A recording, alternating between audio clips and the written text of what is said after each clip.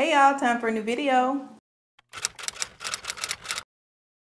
In today's video, I'm going to show you how I cut, relax, trim my edges, and style my hair. If you've watched my maintenance video, then you know that every weekend I do my hair, and then I do my hair once throughout the week. Because I partially relax my hair and I do different services on my hair depending on the week, sometimes multiple services fall on the same weekend. That's what happened this weekend, so I decided to go ahead and film it for you guys. I do cut my hair when it's dirty, so you're going to see me start with dirty hair, cut it down in the back with my clippers. I then go in and I relax my hair. I'll show you that, and then after I relax my hair, I neutralize it, shampoo it, condition it, and then when it's wet and has been relaxed, I trim my ear area up, and then I go in with my wrapping foam and I style my hair. So if you're interested in seeing how I do those steps, then keep watching. Okay guys, as you can see, I start on dirty hair, don't mind the flakes. I part everything off from ear to ear, and I comb down from the section that I'm going to cut with the clipper. I comb up from the section that I do not want to cut in the clippers. That keeps everything separated. I'm going in here with a number 1 guard on my clipper, and I'm just taking small sections starting from the part and going down toward the nape of my neck until I get it as low as I want it. This is how it looks when I'm done. I don't take off too much because when you relax it, it's going to stretch the hair out and make it look longer. But I do this mainly just to clean it up and make it look neat.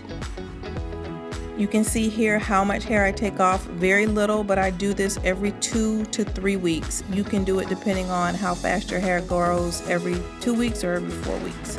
Here I'm just blending in the longer portions of the hair with the part I just cut with the clipper and using my shears to cut it.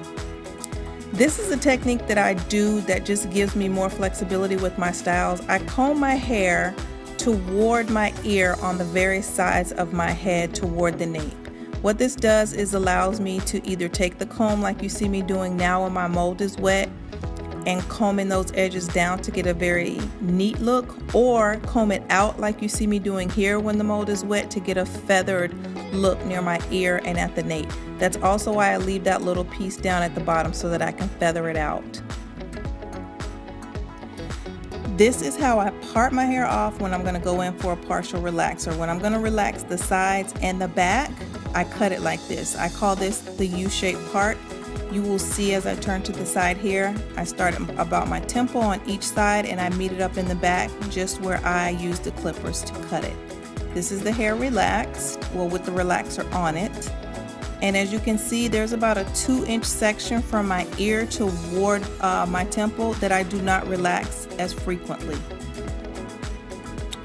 The hair now is washed, neutralized, and conditioned, and you can see the top has a lot of texture in it because obviously I didn't relax that portion. But the sides that I just relaxed and the back is straight, just like I want it to be. And when I put the foam on it, you will not be able to tell the difference in the two textures. Here I'm just combing my mold. This is just NAIROBI applied to my wet hair. And I'm just going to go in with a part at the crown of my head and go ahead and shape my mold the way that I want it for the style that I'm going to wear. I'm combing everything from the part forward toward my forehead and from the part straight back down toward my nape. This is the wet mold. There's that part in the top. Here's the side, the back, and then the other side. And there are no waves or anything on the edges.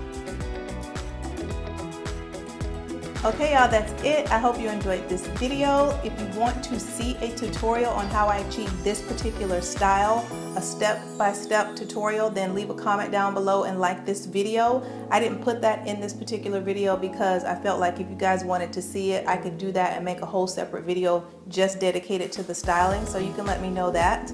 Also, if you're a subscriber, thank you so much for watching and supporting. If you're not a subscriber but you like my content, please think about hitting that subscribe button before you leave.